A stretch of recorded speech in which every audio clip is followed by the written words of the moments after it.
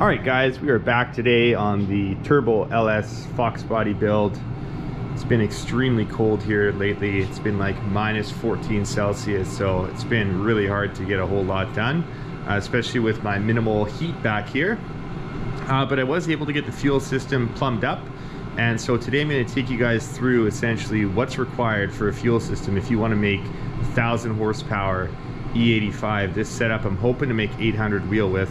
I'll show you some of the things that are really good, some of the things that I will upgrade probably this spring, and yeah, maybe take you through some of the pricing. So we'll start right off up at the front here with the injectors.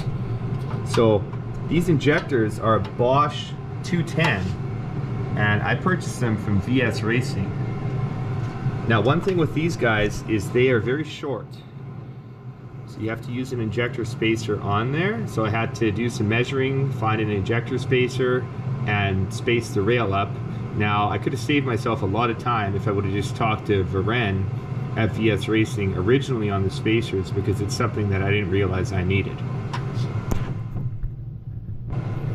So over to the rail, the line that essentially connects the two at the front here. That's a -6. Now, that definitely is going to get changed to a -8 for the springtime. The conundrum I'm in right now is I'm just spending money and spinning my tires. So I've kind of used things that I had. So the -6 line there is probably a no-go. That's going to get switched out to a -8. But let me just show you my regulator and how everything runs. So, snake through the mess, but that's my feed line back there, and that's an AN-8. And so the rail gets fed from the back, crosses over to this side, comes out here and into my regulator. The regulator's right here. What a really high-end fuel system will do is this feed line will go through a Y block and will connect one line to this rail, one line to this rail, and then these two will get wide off. Again, you know, they'll get wide off here, back to the regulator. So this is my regulator. It's a pretty standard unit, and again, I apologize for the messy wiring in this engine bay, but I just figured this is probably the best time to show you guys the fuel system. So this Aeromotive regulator, it's a good quality unit. It's got a boost reference port on it. So this line will obviously get boost pressure from the intake manifold, and what happens is as the boost pressure goes up, the fuel pressure goes up, and the reason for that is because due to the boost pressure, the injector is seeing slightly higher pressure. So this should go up essentially 1 psi of fuel pressure per 1 psi of boost. Now this one's good to, I think, 75 psi, and you'll see I've also got my Holley fuel pressure sender in there, and that goes to the computer.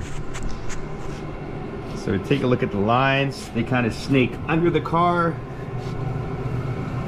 Got all kinds of junk under here. So there's one inline filter I have. Essentially these all come back to the back of the tank. So tank wise, I purchased a new fuel tank and I welded on one of these Summit Sumps. So I'll show you what that looks like. That's the sump there. I TIG welded that onto the tank and I pressure tested it. Now, you don't want to weld that onto a used tank. You got to get a new tank. There are people out there who say they do it with a used tank, but honestly, for the $150 Canadian that it costs for a tank, it's really not worth setting yourself or your shop on fire or blowing something up. So I would recommend just go out, purchase yourself a new stock tank. Essentially now what we've got back here is the mighty Magnafuel 4303. Surprisingly, they only actually rate this at 2.5 gallons per minute, which I thought was interesting. I actually phoned Magnafuel today to confirm that because it seemed low. It's only like 567 liters per hour at 12.5 volts. Now this car will see 13.5 volts, but still, that pump's not even 600 liters per hour they rate it at. So I'm a little bit, you know, I'm questioning it a little bit, but I see so many people making 800-900 wheel on E85 with these, so I think I'm going to be all right. So Magnafuel tells you that you can mount the pump 18 inches above the sump. So we're sitting at about 10 inches above the sump there, so hopefully I'm all right. Obviously this port on the sump gets plugged. This is my inlet line. It goes through a pre-filter into the pump, and this is that big line that goes out to the front of the car. So again, more room for improvement here. This feed line here should probably be a -10.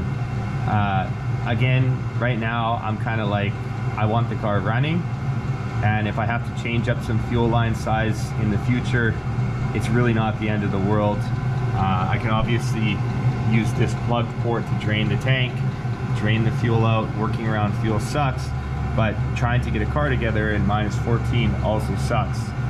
So that's kind of why I've made some compromises here. So like I say, all the little details on here, I'm trying to give you guys the best info possible. So you probably want a -10 here.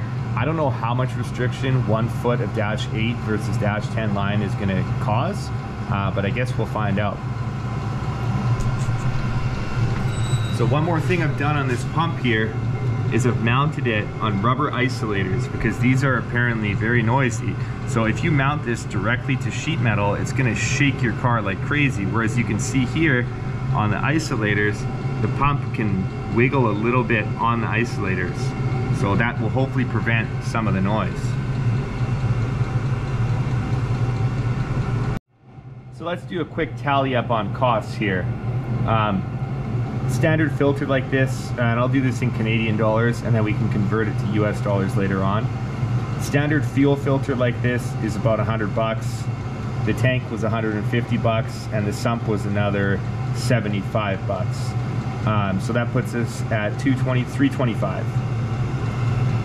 This pump, $750. So just in this back setup alone, you're looking at close to 1,100 bucks. Back over to the injectors here. These things cost me another 750 bucks. So we're already close to $2,000 Canadian. That's about $1,800 Canadian. You factor in the regulator, that's gonna push you to $2,000 Canadian, and all of the line is another few $100s. So altogether, this fuel system as it sits is roughly $2,300, $2,400. So I would call that probably $1,800 or so US. So it's a lot of money if you want to try to make a lot of power on E85, and that's something that I learned. This fuel system on C16 would probably make, you know, easily I would say 1,300 horsepower if I make the couple little upgrades that I mentioned. But the problem is C16 here is so freaking expensive. You can spend $500 or $600 in one weekend racing just on C16, whereas E85 here is 20 cents per liter, or about 80 cents per gallon cheaper than regular gas. So even though you're using more of it, it is still way cheaper. Now, one other thing we've got mounted under the car here is this Continental OEM GM flex fuel sensor. Okay, so this is how we tell our E85 content, and this thing is already, I already wired my computer for it, so I just have to hook it up to the Holly. So that's the key piece right there to running E85, and these are actually surprisingly cheap. It's only $100 Canadian. So, all in all, guys, what I've learned here is there's a reason why everybody runs a Walbro 450 and Deca 80 injectors, the setup I used to have, because it's easily half the price of this setup. And you won't make the same amount of power with it, but that's kind of the sloppy combo for the cheap fuel system, and I totally understand it now after going through actually pricing out and building a more expensive fuel system. And just one little sneak peek. You can see I got some new wheels and tires out back here. Just trying to figure out why they don't fit very good, and I think ultimately I might have to narrow my diff up. So maybe I'll make a video on that. I'll let you guys know how that works out. Now, it's actually not the end of the world, because I'm going to use strange weld-on ends and strange 35 spline internals in my axle. So actually narrowing it up isn't really a big issue on this, because I already have to weld on it. Anyways, guys, thanks for checking out the video. This car is very, very close to being running. And that's kind of why I've put some of the little fuel system details aside. I'm hoping actually this weekend to get the car running. You can see that is mostly complete now. I got my glass back in. It's my shiny new windshield. And really all I've got left to do is run some power steering lines down there. I'm going to use AN lines because everything is so tight. Also run my transmission cooler lines to a little remote mounted cooler I get. After I have that, this car is ready to fire up, and I can't wait to actually try it out and drive it. Maybe do some cold weather flex fuel tuning with it, and just wait for some more parts to come in before I do the diff, and actually kind of get this car ready to race. So as always, thanks for checking out the video. Let me know if you have any questions in the comments down below. I'm always happy to try to respond to you. I hope you learned something here today, and we will see you on the next one.